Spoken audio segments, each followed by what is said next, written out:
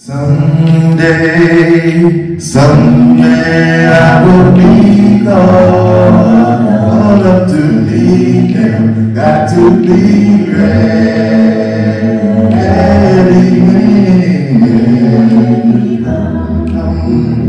Thinking of getting saved someday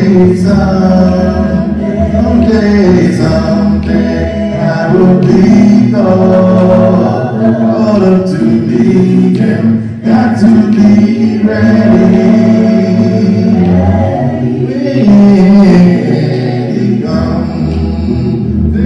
Peace and joy and peace and joy and happiness, no more sorrow. Gotta be ready.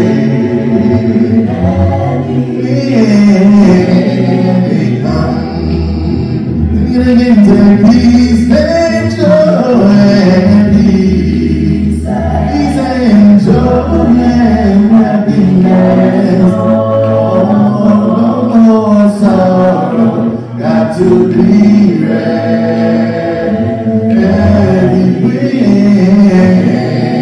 Come the brand of music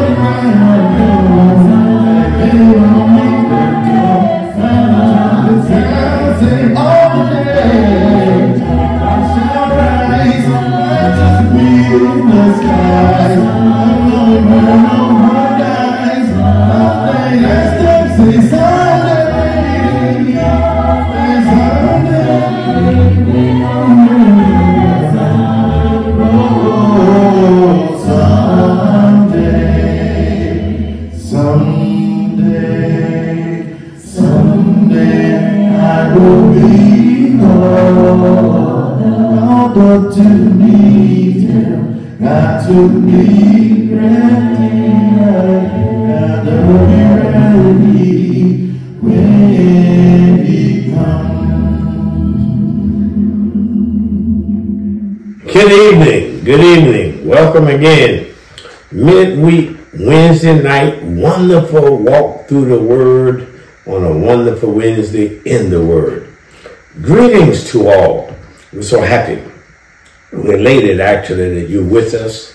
We're praying that you continue your support for the Southside Church. And we want to share God's Word, share like faith, be encouraged to be better stewards and ambassadors of Jesus Christ. It is an exhilarating time to be a member of the Southside Church of Christ. We have exciting plans for this year. Continue to pray for those amongst us and that are with us inside the family at Southside, particularly those who are just going through, whether it's loss of loved ones, maybe it's loss of property or person, maybe it's just depression. But many of our members have suffered from maladies and from personal tragedies, and we invoke the prayers of the righteous that God would avail much with those who are impaired. Tonight, beloved, one of the things we shared a couple weeks ago in our congregational meeting is the expansion of leadership at the Southside Church of Christ. And as we now segue and as we transition to some more new leaders, we're going to keep all of our current leaders in place, all of our elders and deacons that are in place will remain in place. We're talking about expansion. And with much prayer and supplication and consultation with God, as we expand the borders of the kingdom at the Southside Church of Christ, God has led me to nominate Deacon-elect Tracy McDuffie, his beautiful wife Janelle, and family. Tracy is doing a phenomenal job already in the capacity of the work it would take to be a deacon. He's certainly proven himself to be deacon material, works very cohesively with our IT team led by Deacon Isaac Peterson, but he does a phenomenal job. Very proud of him and his family. So Tracy McDuffie has been nominated to be a deacon for the Southside Church. And in the area of Shepherd, Elder Bishop, none other than Reginald Philip Moses, and you know his lovely, beautiful wife, Ursula, beautiful family, great servants of the Southside Church and the Lord's Church for a number of years. He's been serving as a deacon at the church for a number of years now. I kind of like the succession from deacon to elder. Those individuals have already been vetted by me and the church, so we kind of know what we're getting. But Reggie is proven to be shepherd, elder, bishop material. His care, concern, his ability to teach, his ability to relate to the member. He's a shepherd who would definitely smell like sheep. And so be praying for Reggie Moses, who's elder-elect, and Tracy McDuffie, who's deacon-elect, that the process will be smooth. Our target date is homecoming 2024 for ordination. That's our target date. Give me some flexibility with that. I want to take some time to teach the church and some time to train them about the role, the enormous role, the gravity of the role they're about to undertake, and the responsibility of the church as we ordain and sanction them as leaders of the God's people at Southside. Tonight we'll begin some of that teaching, and we'll be doing sporadic, periodic teaching all the year long about qualities and traits and characteristics for those who will lead us. Tonight, let's use an Old Testament example. Now, there's Old Testament leadership, and of course, you know, New Testament leadership within the Church of Christ. We will examine both and extract from the scriptures leadership qualities and characteristics and traits and tenets and concepts and precepts that would be helpful to these men and their families and to the church as we work cohesively together for the building of the kingdom. Let's trace tonight and use as a template an example of leadership, godly leadership, spiritual leadership, biblical leadership. That's the only kind of leadership I'm concerned with. We don't want political leadership, particularly in the vein that we see in our country today. We don't want that. We want biblical, scriptural leadership. And one of those people in the Old Testament that seems to be a great example would be Joshua. If you remember, if you trace his life, if you examine his resume, his credentials, his qualifications, you'll see he possessed many, if not all, the things that a man should possess as a leader of God's people. Joshua succeeded Moses. He was second lieutenant to Moses. He was Moses' assistant. It's hard to lead people if you had never helped a leader before you become a leader. Joshua was there at the Red Sea when Moses parted the water. But he succeeded Moses, and it was later Joshua, who was at Jordan River, who forged Jordan. He saw water being parted at the Red Sea. He parted the water himself at Jordan River. Many exploits and great works did Joshua do as a leader that will lead me tonight to use him as our example, template to put under the crucible of investigation, beloved. Not only did he forge Jordan River, not only was he there when Moses parted the Red Sea, it was Joshua who led a 7-day marathon around the walls of Jericho, and they came tumbling down.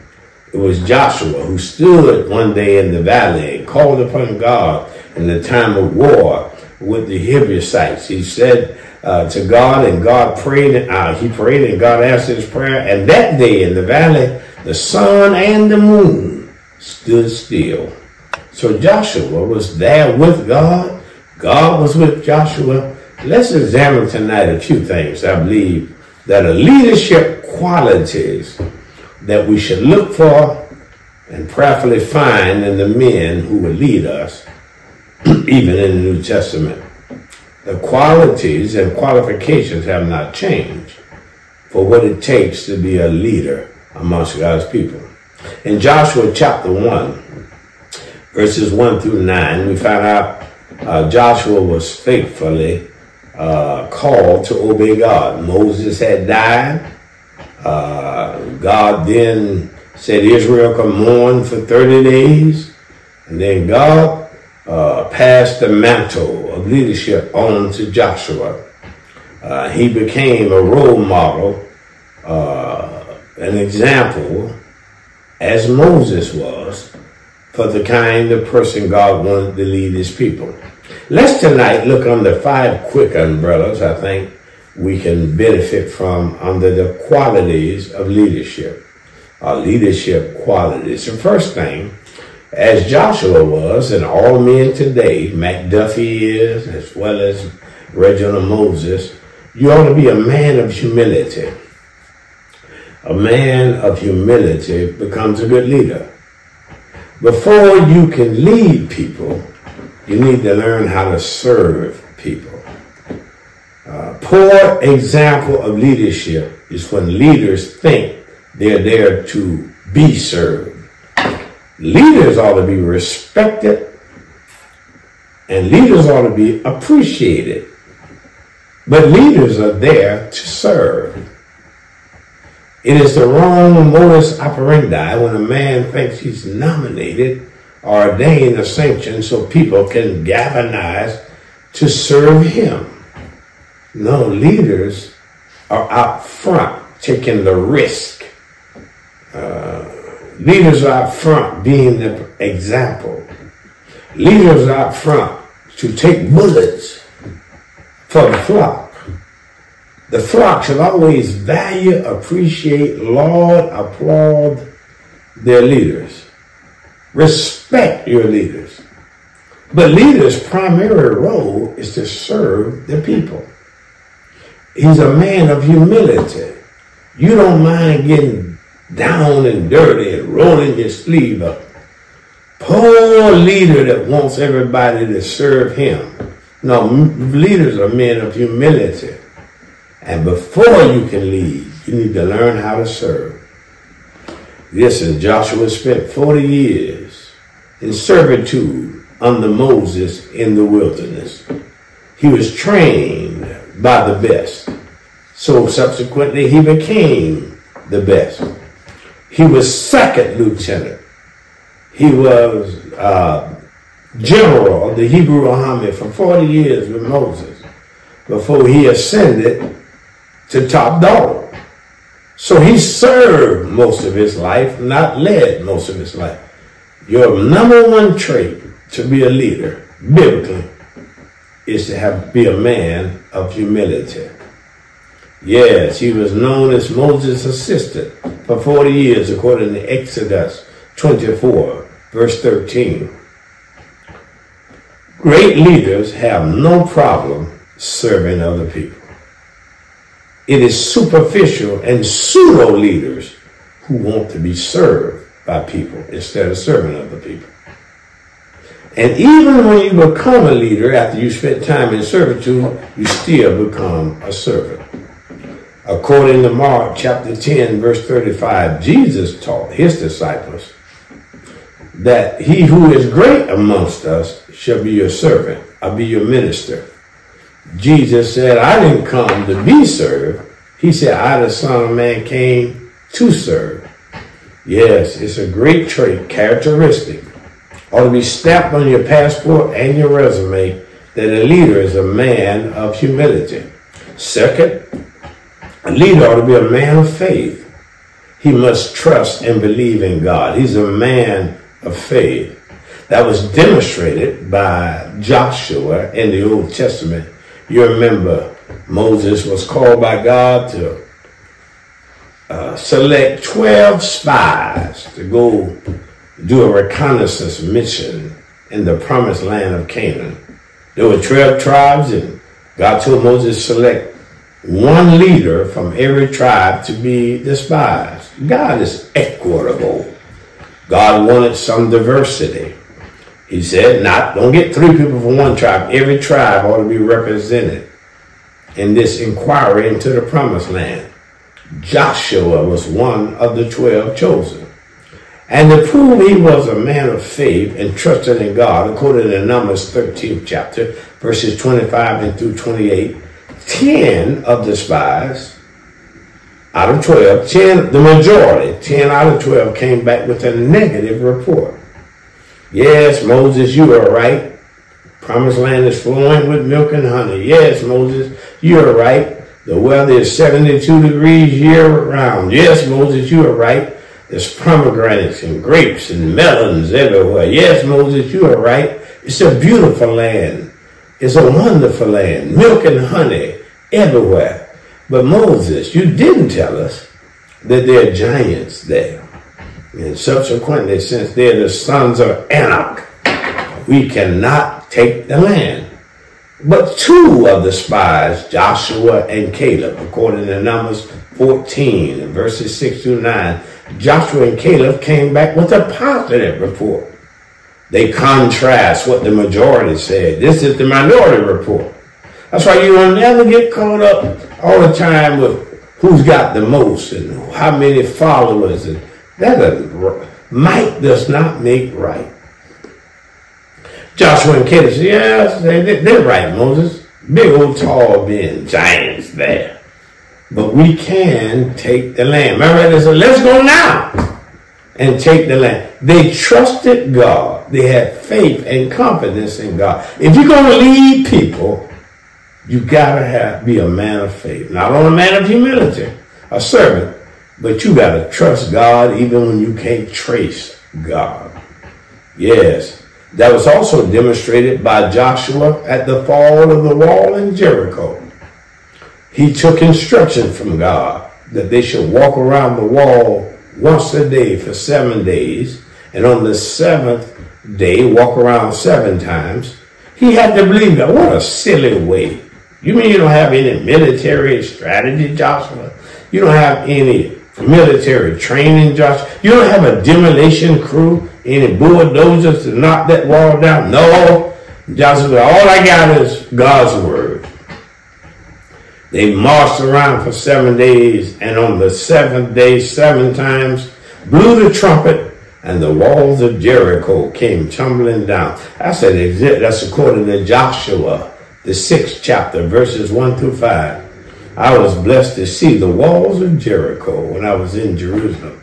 It'll change your life when you go to the Holy Land. It's always something you'll see that you read in the Bible that brings it to life. And so he's a man of humility, and all leaders ought to be men of humility. And then Joshua was a man of faith. Yes, you know what else? He's a man of God's word. Now again, we're just talking about leadership qualities.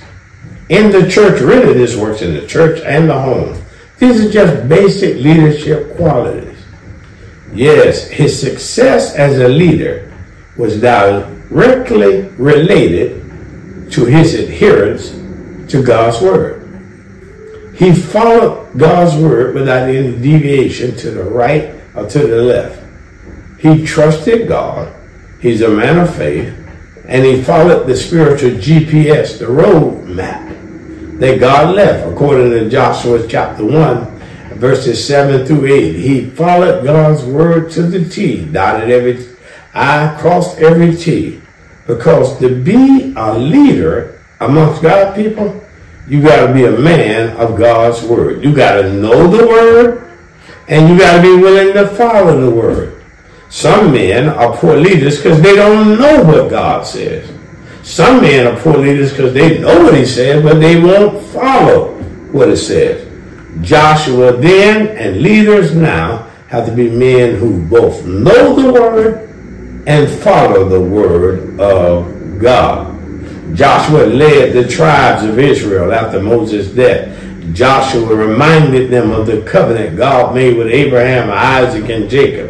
Even to the end of his life, Joshua encouraged them to heed the word of God. So yes, 1,000 times yes.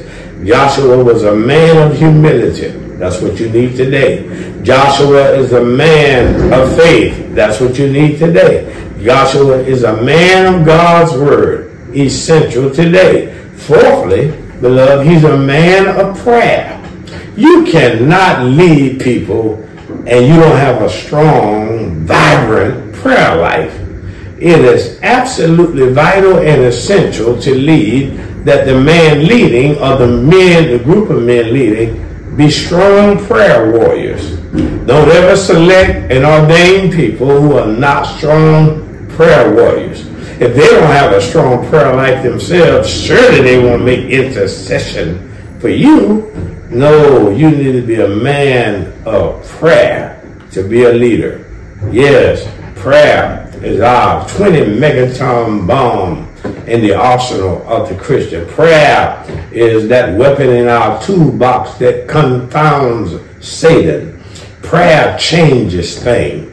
Prayer moves God. Prayers can alter the trajectory of a church and the lives of the members. Yes, folks, to be a leader, whether it's an elder, a deacon, and certainly to be a preacher, you got to be a man of prayer. Joshua was praying not only for the success of Israel, he was found praying about the failures of Israel. According to Joshua chapter 7, verses 6 through 9. After the defeat of Ai, Joshua beseeched God on behalf of the people.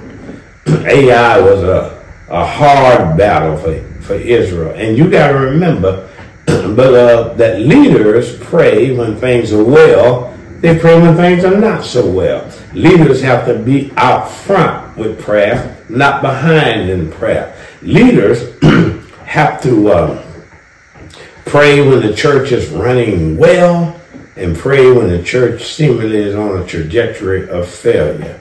Yes, you have to be a man of humility. We're talking about leadership qualities tonight. Leaders are men of humility. Secondly, leaders are men of faith. Thirdly, leaders are men of God's word. Fourthly, they are men of prayer. Yes, public prayer and private prayer. When I mean a strong prayer warrior, I'm not talking about the eloquence of the words and the superfluity of speech. I'm talking about a strong prayer life that is brought by evidence that they can move heaven and move earth when they go before the majestic throne of God. A leader knows how to bombard the throne of God and make intercession for the people. You don't want to marry a man, sister, who's not a strong prayer warrior. Yes, you see, leadership, the man ordained, sanctioned by God to lead in the home and in the church. And these are the traits, the qualities that he ought to possess if he's going to be an effective, useful, beneficial leader. And then lastly tonight, not only is a man a leader, the qualities that leaders ought to possess, not only is he a man of humility, not only is he a man of faith, Not only is he a man of God's word, not only is he a man of prayer, he's a man that always puts God first. God is uno in his life, and he demands that God be first in the lives of the people that he leads. Yes, you need a God-first leader, not a self-first leader. We'll talk next week about leadership qualities of elders in the New Testament. And one of the things you'll find that he cannot be seeking filthy lucre or monetary gain. When a leader puts himself first, and we see that in our body of politics, whether they're Democrats or Republicans or independents, whether it's state level, local level, whether it's federal level, national level, politicians tend to put themselves first, pad their own pocket. And godly men, leaders in the kingdom, never put themselves first. Matter of fact, sacrificial men, you know this, husbands and you wives that are blessed to have a great husband. A husband, a leader, a father will sacrifice himself for the good of his wife and children. And that's what a leader will do in church. He will sacrifice what's good for him for the good of the kingdom. I see churches that are dying, and now some on the respirator about ready to die because the leadership can't transition. They want to keep it the way they want it. They're not comfortable with progress or progression, and so they rather kill the church than grow a church because they put their feelings first instead of the word of God first. And that's a tragedy. One of the reasons I'm ordaining and sanctioning these gentlemen now is for the long view of the church, the longevity of the Southside Church of Christ. I want the church to be strong and vibrant after my departure, after my administration is gone. I do not want that to be the end of the success of our congregation. And so these very educated, submissive, humble, hard-working, visionary prayer warriors that we are ordaining is for the good of the church, even after myself, David, and Crummy have gone. We want the church to function effectively in perpetuity. And so leaders always put God first, evidenced by Joshua in Joshua chapter 9, verses 1 and 2. And of course, who can forget arguably the most known scripture related to Joshua 24:15, when he states, "As for me and my house, we will serve the Lord." Joshua said, "It's not about me, it's not about you, it's about what God wants." So Joshua said, when I speak, I'm the leader here. When I speak, Joshua said, I speak for Sister Joshua. I speak for Joshua Jr. and Joshua Netta. As for me and my house, Joshua said, we will serve the Lord. Yes, 1,000 times yes.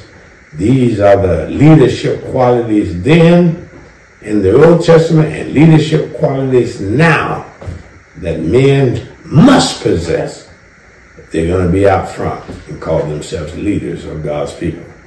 Must be men of humility, men of faith, men of God's word, men of prayer, and men who always put God first.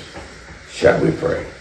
God, we're mindful, glad, happy, thankful that Southside Church transitioning more leaders to lead the flock and the body of our congregation.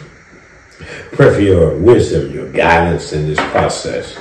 I pray that I can do effective teaching to prepare the church and effective training to prepare the men, that we have a smooth process without a hitch or glitch for the good of the kingdom. Not only we pray for these men, but their wives, their families. We pray for the church. We pray for impaired people everywhere. We pray for other congregations who can find, sanction, and train men to lead the body of Christ. So guide us, lead us, protect us, forgive us where we disappoint you. Give us the fortitude to forgive one another as you, for Christ's sake, have forgiven us. This is our prayer in Jesus' name. Amen. Well, join us this Sunday. It's the last Sunday of January. It's the 5th Sunday in January. We encourage all of our members to invite an online buddy, a partner, a friend to either watch the service or to just be there. We're encouraging you and especially you. Come back to the sanctuary. We have a pretty good crowd Sunday. We want that to continue to increase. If I were guessing, I think we're back up to about 70% of the capacity we used to have. And we want to get that percentage higher. We're having a grand time of worshiping and praising God. You can join us every Sunday at 10 a.m. Sunday school classes for all ages, new converse class for those who need second teaching. And then 11 a.m. morning worship every Sunday beginning promptly at 11 a.m. For those who can't attend, we want you to attend, but if you can't, we live stream on all of our social media outlets. And then, of course, every Wednesday night at 7 p.m., you can join us here on this outlet. And we study God's Word together on a wonderful Wednesday in the Word. Good night. God bless you. This is our prayer. Hopefully I'll see you on Sunday. Good night.